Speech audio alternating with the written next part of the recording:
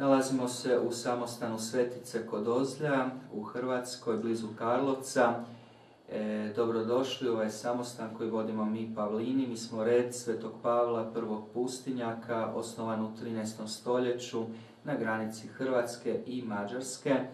Mi smo red koji osobito štuje Blaženu djevicu Mariju i promiče pobožnost svetim anđelima, čuvarima. Nekada smo bili pustinjaci, onda monasi.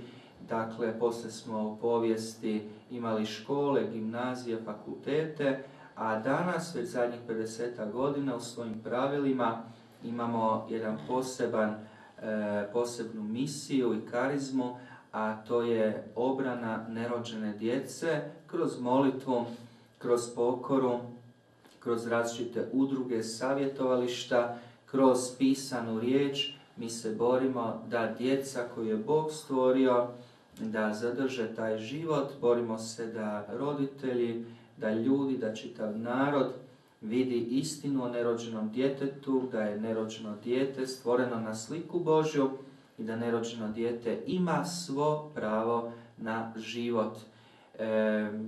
Dobrodošli u ovu emisiju koja će vas pozvati da u sili Božjoj, u pobjedi Isusova uskrsnuća činite djela Božja onako kako je Gospodin Bog to zaželio za nas. Dobrodošli.